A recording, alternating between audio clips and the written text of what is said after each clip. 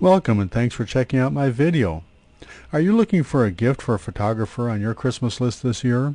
Or possibly just a birthday gift or just a flat-out gift, or maybe even a little something extra for yourself? Well, the ideal gift that you can give anyone is knowledge. After the cameras have hit the junk heap and the lenses have worn out and been replaced, knowledge will always be there, and it's something that grows. And so the people receiving knowledge from you for Christmas this year are going to be eternally grateful, and they will never forget where they got it.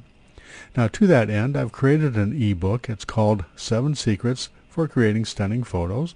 Let me move up a little bit here, and I'll show you what the cover looks like. We're going to learn how to shoot photos of portraits and landscapes and pets and weddings, whatever. It doesn't really matter. All photography has certain basic tenets that have to be followed.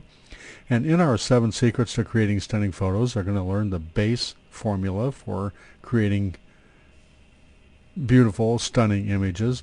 It's pretty easy to overlook certain things. For example, we'll get all involved with our model and forget to notice the trees sticking out of her head in the background. We call this antlers in photography. Actually, let me zip down and show you a sample of what I mean.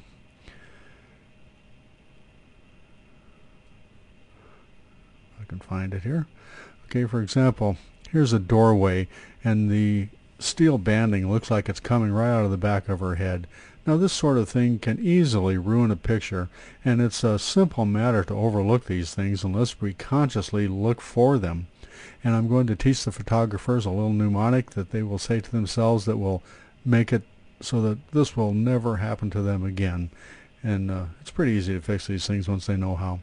But at any rate, I digress. If you're looking for a gift for a photographer, head over to www.giftsforphotographers.org and check out my ebook. It's only $7, so you can't really go wrong, and it makes a perfect stocking stuffer. So check it out right now, and I'm sure that the photographers on your gift list will always be grateful that you did.